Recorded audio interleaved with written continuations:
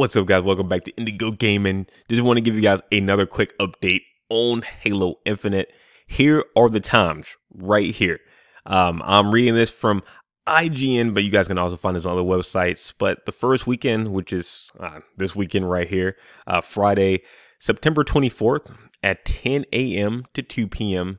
and then 5 to 9 p.m.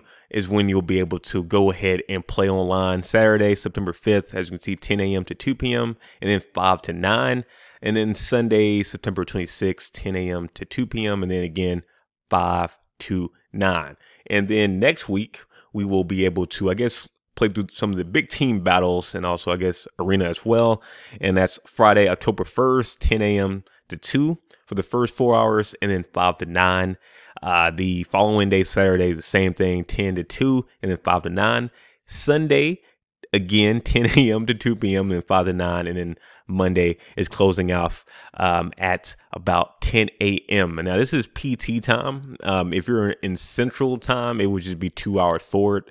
So for Friday, instead of 10 a.m. to 2 p.m., it would be more likely to be 12 to 4 p.m. And then 5 to 9, it will be closer to like 7 to 11 p.m. if you're in Central time zone. But yeah, guys, it's coming soon. If you guys don't already know too, during the 4 hours is that when you'll be able to play online and do the matchmaking and whatnot. Outside of those hours, you can still play Halo Infinite, but you can't play against other people in matchmaking. You will be able to play training mode, I believe, weapon drills, and another type of training, I believe, as well.